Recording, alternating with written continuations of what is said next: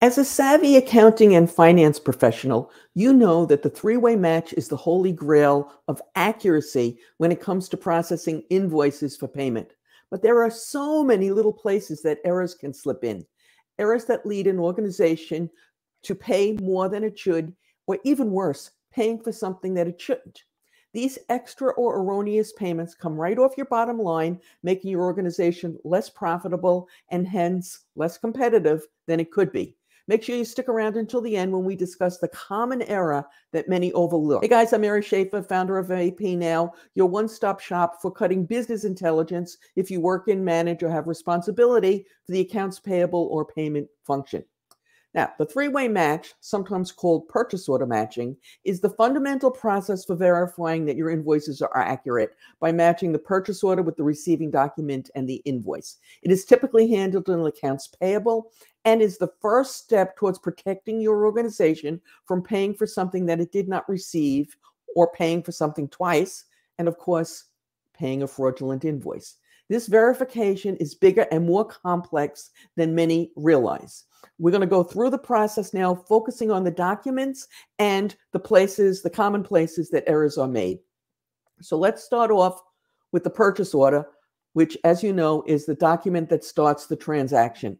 It is a commercial document issued by the buyer, placing an order with the seller. It indicates what is being ordered, the amounts, and agreed upon prices and other terms and conditions. These are often negotiated in advance and will typically cover multiple purchase orders unless it's a special, which we'll talk more about in a little bit.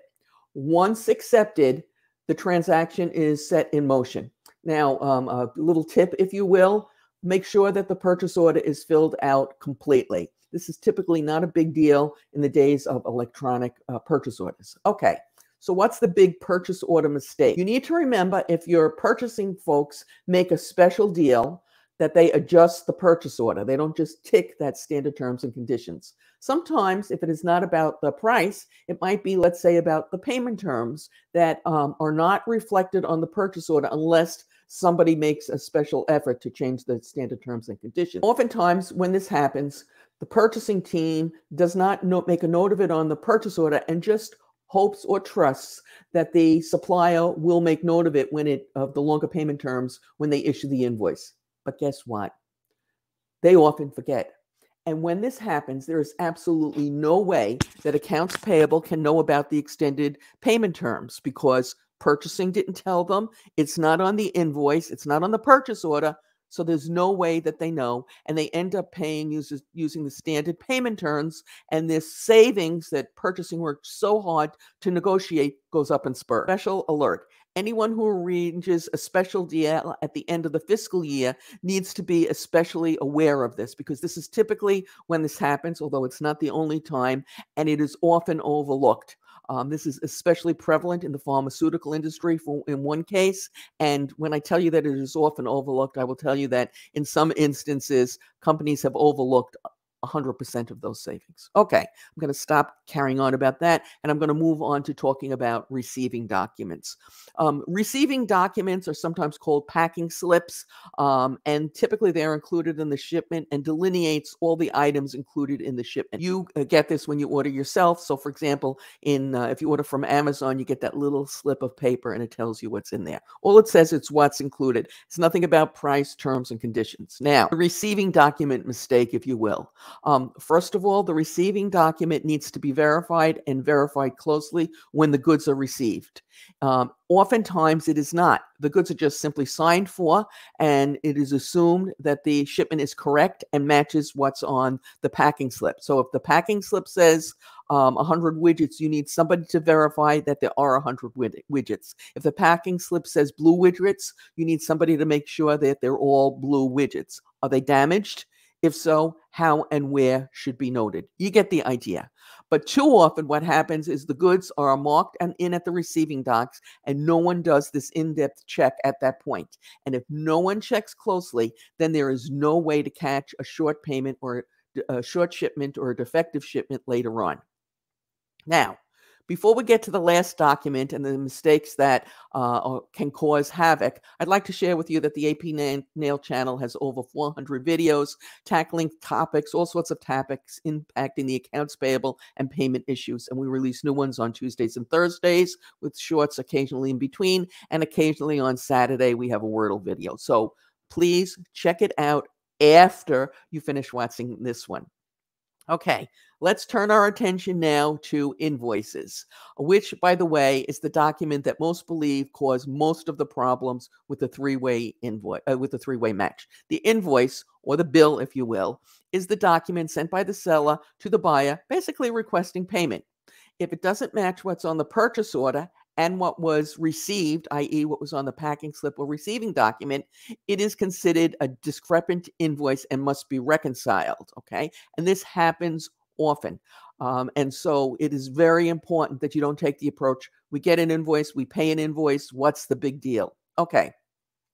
The problem begins when this reconciliation is not done in a timely manner and the invoice isn't paid on time, and then the supplier, and they're totally 100% right to do this, sends a second invoice when the payment date passes, and they're looking for payment. And this often compounds the problems associated with it. So now let's talk about some invoice problems, and there are many. So we're only going to talk about a few because you don't want to hear me go on and on all day here. So we're going to just talk about a few of the bigger ones that you need to be on guard for. Okay, invoice mistake number one. Not making sure your suppliers know where to send invoices, making it that they just put a general address on, the invoice floats around, and of course, you get it late, and then you can't get it paid on time. You would be surprised just how often this happens. So you want to make sure your suppliers know exactly where to send the invoice, be it a mailing address or an email address, and you want them to do it precisely.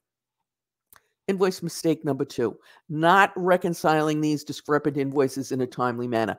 I know it's much easier to put the invoice aside that are discrepant and go back and start processing ones that do match, and then I'll deal with these discrepancies later. But you know how that happens. It gets put aside and then it doesn't get worked on for a day, 2 days, a week, 2 weeks, and then before you know it, it's past due. So reconcile your discrepant invoices in a timely manner.